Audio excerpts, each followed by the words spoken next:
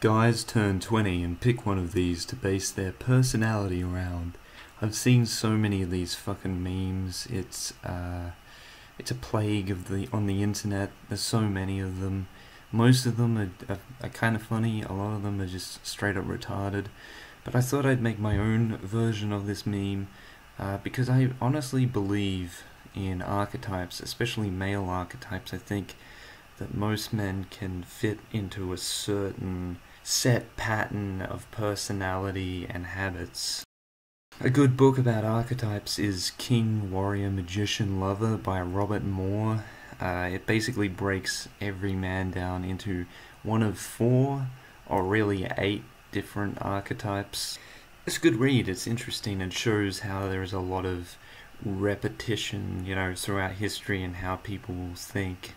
And why archetypes exist. It seems to come from a biological place where in hunter-gatherer times it's important to have different personality types that complement each other and have their own skill sets. Even if that means you're just taking down a fucking woolly mammoth. Anyway, these are my 6 modern day archetypes based on Australian pop culture. Number 1. Mick Taylor, Wolf Creek. Now, I'm not being 100% literal here. This is kind of a gag. I mean, I'm not saying that this guy has to turn 20 and just start fucking slashing women and killing people in the middle of the bush. But when Wolf Creek came out, it was criticized for its realistic gore, but praised for the scarily realistic character of Mick Taylor, portrayed brilliantly by John Jarratt. I personally think Wolf Creek 2 did an even better job of exploring what is essentially a metaphor for bigotry in Australia and a lot of cultural norms that people want to pretend don't exist and bury in the past. The Ivan Milat killings didn't happen that long ago, which Channel 7 seemed to keep fucking reminding us every 2 months with another quote-unquote tasteful documentary retelling. Why the fuck do so many people watch this shit? Mainly women. So this archetype is basically the current incel /pole /R9K Venn diagram of men who are frustrated and take out all their frustrations on racial minorities, ethnic minorities, and women. And while some of their frustrations may be well placed, of course, sexual frustration has a lot to do with it, but also feeling like you don't even recognize your own country because a lot of the people there have a completely different culture to you, speak a completely different language, and smell really, really bad. It can drive a person insane and make them go on drunken Twitter rants late at night. This is the Mick Taylor archetype, the goes on pole and shitpost there but not in real life, ha ha ha ha. Anyway, it's a bit of a dark one to start on, but I do think in these modern internet times, it's becoming more and more apparent how young men are letting their anger kind of build up in this kind of way, and it should be recognized. So that's the Mick Taylor archetype. Welcome to Australia, cocksucker! Number 2, Marcus Stoinis, the Melbourne Stars. Yeah, Marcus Stoinis, the greatest BBL player ever of all time. I think T20 cricket is basically an abomination on the sport, but Marcus Stoinis himself is quite fascinating and inspirational. Everything he does is just to get the satisfaction of scoring centuries for the Australian Test cricket team. He is a very frequent champion of the T20 international side, continually facing adversity and trying to prove himself. Everything he does is for scoring runs. Everything he does is to reach pure athletic perfection. So this archetype is basically the guy who always hits the gym, the /fit manlets of the world. They go to the gym minimum 5 times a week. Every Friday night movie night they're watching Pumping Iron. This male archetype is probably a good friend to have. They'll probably try and push you to your physical limits, and you might learn something new about yourself or do something you never thought you would do. Endorphins are the purest form of drug. So yeah, I mean, be like Marcus Stoinis. Why wouldn't you want to try and be like Marcus Stoinis? Number 3, Steve Kerrigan, The Castle. Remember Steve Kerrigan from The Castle? He only showed up in the movie for like a minute, I think. But he's the guy who was always reading the Trading Post and led to the legendary Daryl Kerrigan quote. Tell him he's dreaming. You know, that's the one that everyone fucking says over and over again.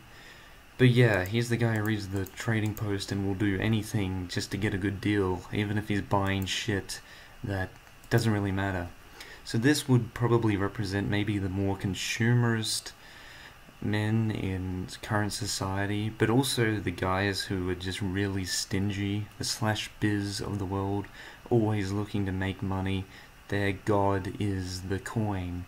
Out of all the archetypes shown today, this guy would be the most likely to be a millionaire. Also a good friend to have if you need some stock tips or want to know when the next Bitcoin bull rush is going to be. Just, you know, don't ask him for $5 and don't lend him money, you're never getting it back. Number 4, Russell Coit, All Aussie Adventures.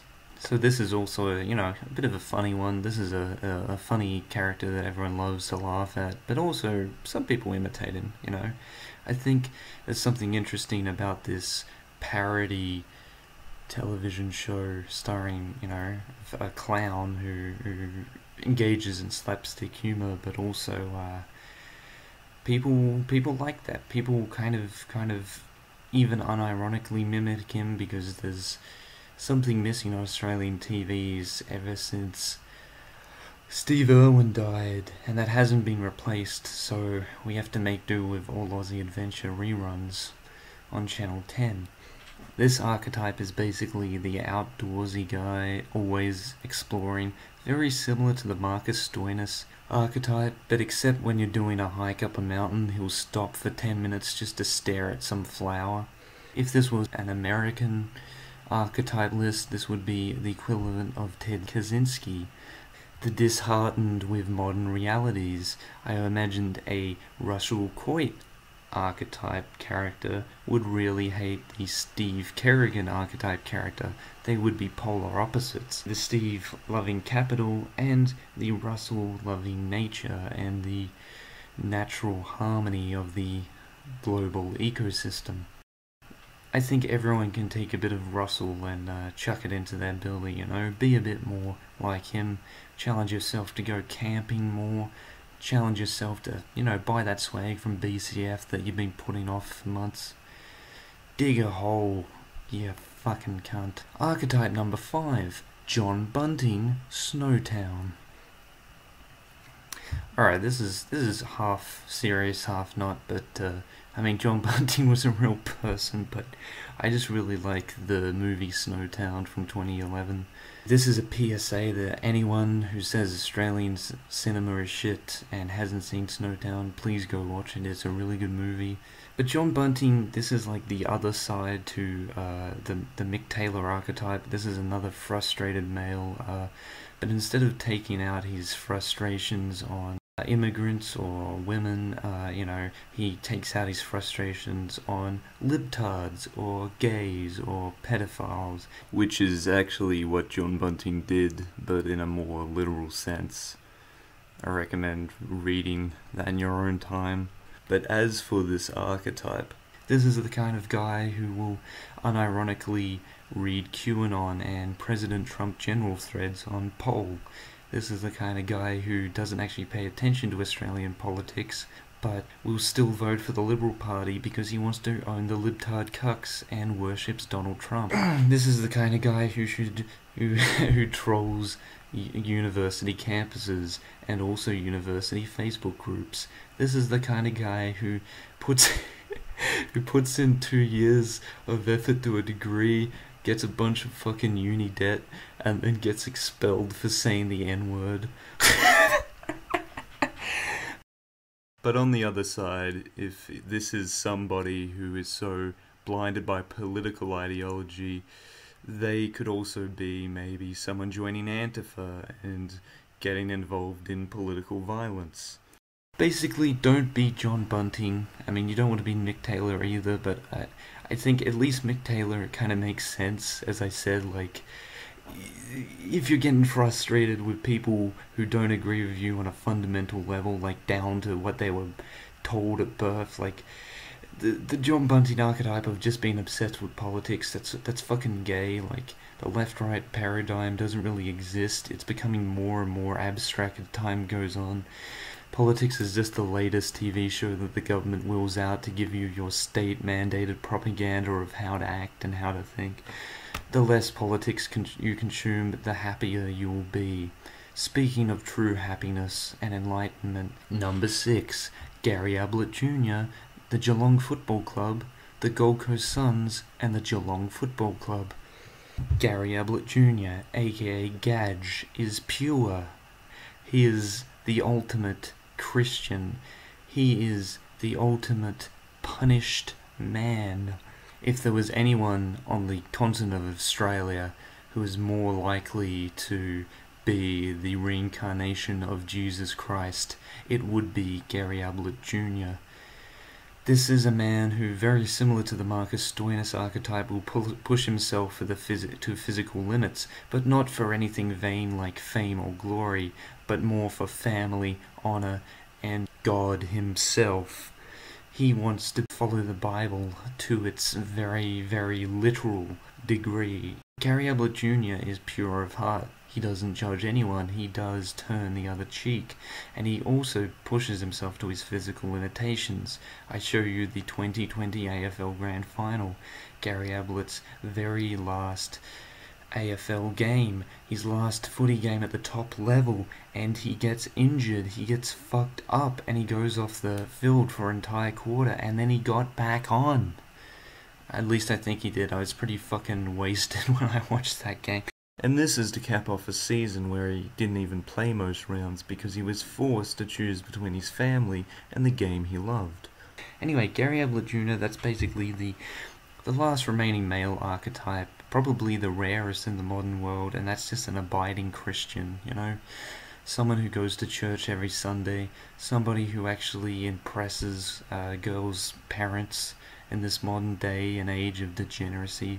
I mean, I'm not a Christian myself, but I am an agnostic, and you know, I feel something pure and wholesome when I watch Gary Ablett's football, and he will surely be missed in the upcoming AFL seasons.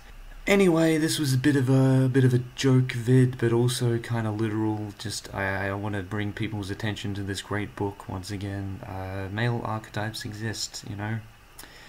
You are not a special or unique snowflake. You fit into one of a few selected human biological patterns, you know? And that's fine, you know. The sooner you realize this, the sooner you pull the finger out of your ass and just become a normal human and stop trying to prove you're unique by the fucking bands you listen to. Chode mode out.